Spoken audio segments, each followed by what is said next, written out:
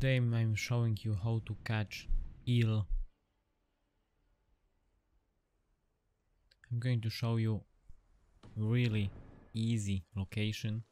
This is a common fish, but this location that I'm showing you now is the best. Why so? Because it's a lake, it's not a river, so fish can escape, can disappear, and as you can see, you can even catch it during rain, because I've seen some people struggling with catching fishes during raining.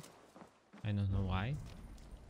Maybe it's a case of Norway, but not about lake. It doesn't happen to me when I'm fishing in a lake. And as you can see, you can use taking a picture just to recognize which fish you want to catch.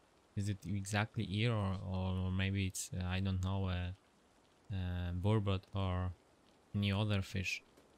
And this is going to be a regular one. Why? Because it's bigger than the others and they swim almost separately. Only two of them, and small fish swims in shoals. And the second location is also the lake, and this is a really easy location. This is common fish. You can catch it all around the map actually, but this location in East Anglia are the best, at least for me. This is low level area, so you can get there quite easily.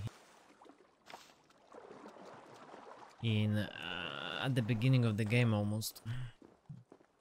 And using a taking picture, you make it easier for you. But one more thing I want to mention: there is no big eel in the game. It's impossible to catch it.